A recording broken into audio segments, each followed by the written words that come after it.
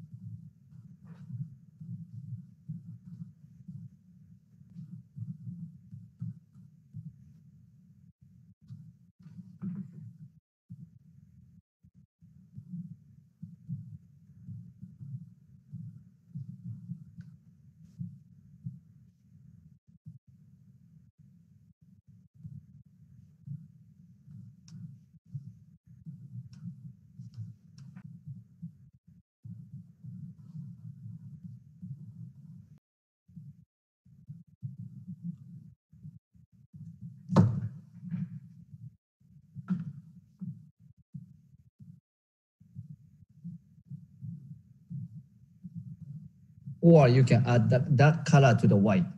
It's sometimes adding darker color and trying to add white to that. That makes it difficult.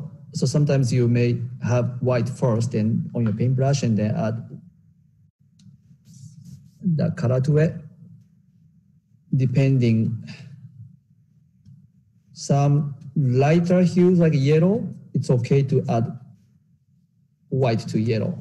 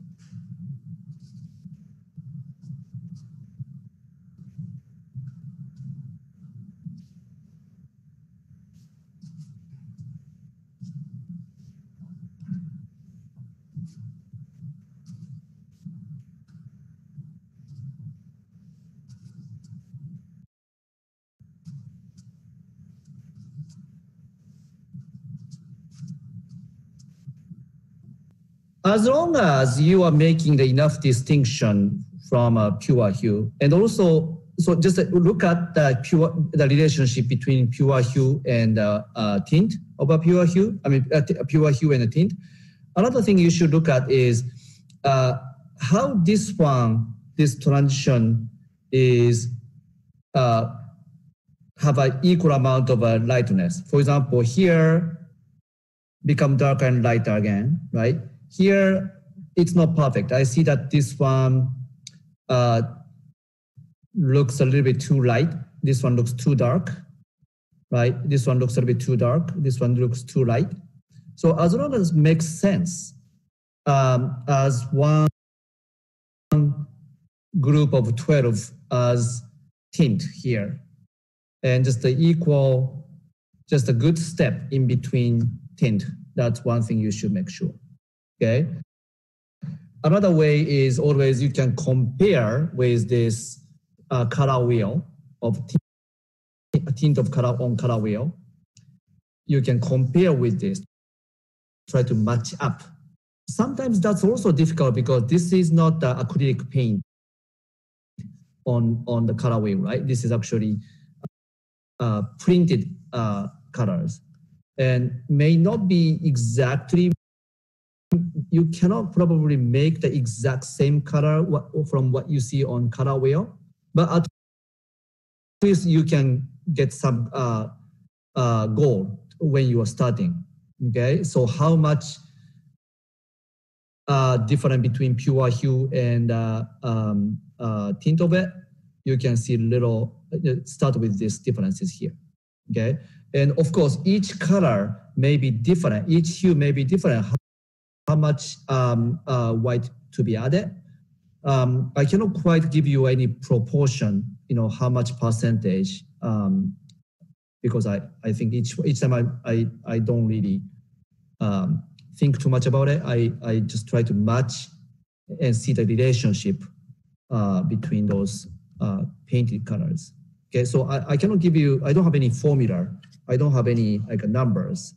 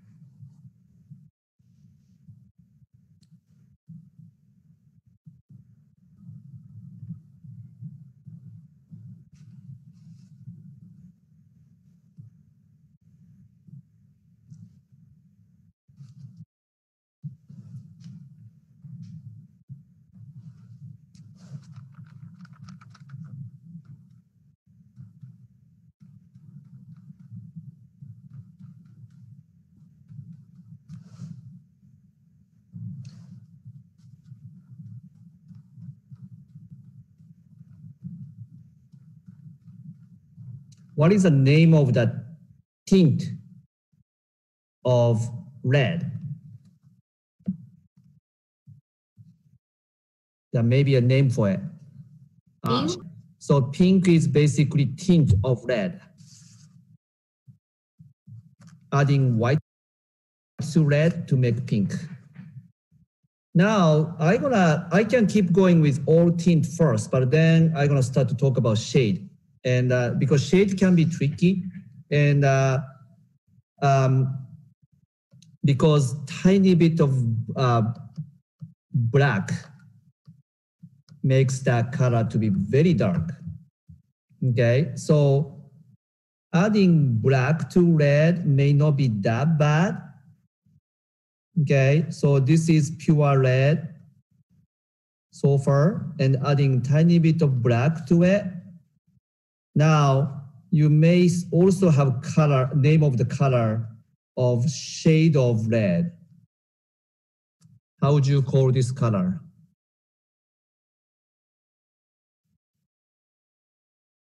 Shade of red. Instead of shade of red, is a name for it? Darker red is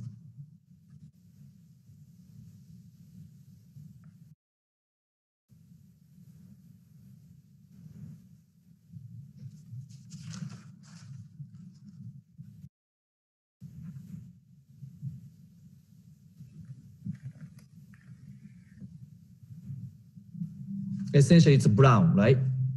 So brown is, there are so many ways to make brown, but one very easy way to make brown is adding black to red. Okay, that's brown. Right now it's very similar between these two, so I'm not happy about this one. Tricky thing about making a shade in dark colors. For example, if I try to make a shade of violet, violet is the darkest hue among those 12. Adding black to violet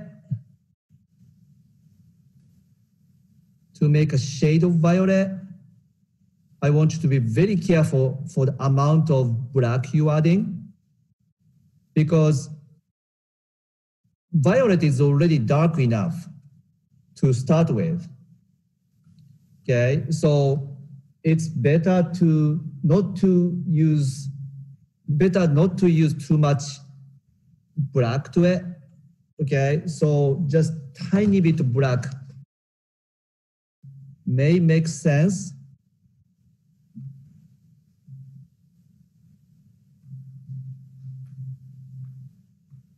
Because I don't want you to make black.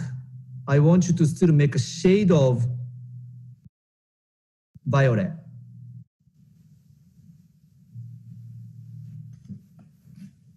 none of these should be looking like a black. Right now, I'm just having a little bit too much water here. I guess I want to reduce the amount of water.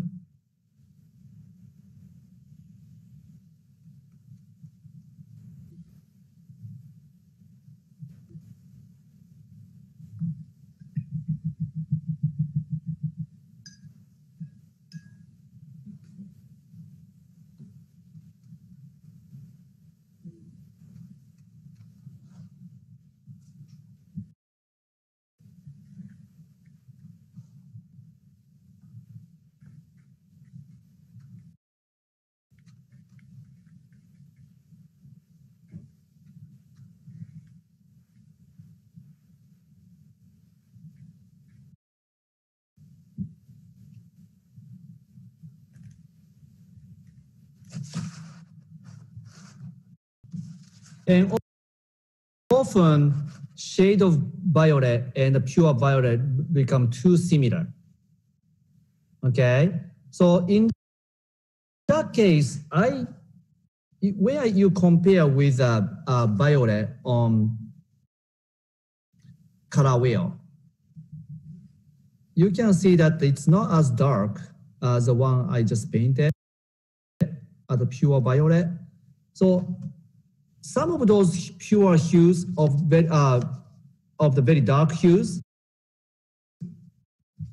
you may get tiny bit of white to pure hue to make that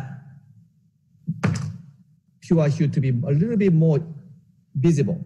For example, violet by itself, if you keep adding violet by itself, may end up to be almost black.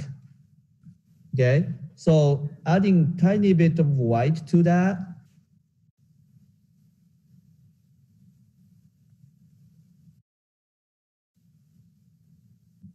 makes that violet to be a little bit more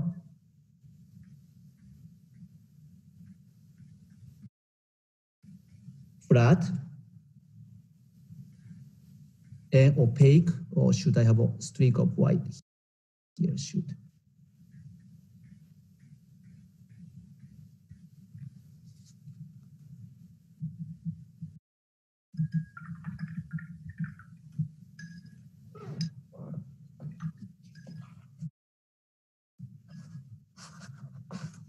I often find necessity of adding white to some of those dark hues. Okay, you don't need that on those very light hues. Okay, so this is what you are supposed to be doing now. Okay, I'm not gonna be requiring to finish all of these, but I feel like you should do at least pure hue to be finished and tint to be finished before Monday class. Okay, and sometimes that makes sense to work 3 of the same hue together. So if you find it easy, say if you made very nice blue green here, and you don't want to mix again, you rather just use the same mixture for the shade of blue green and the tint of blue green. Probably that's also efficient way of working. Some people prefer working in the same row together rather than keep working on same column, finishing same column. Okay, so it's up to you, but I think you should develop as much as you can and try to finalize in Monday class. Okay. Introduce intensity scale. Okay, so we'll be covering those 3 properties of values between this week and next week. Okay. All right. So let's see.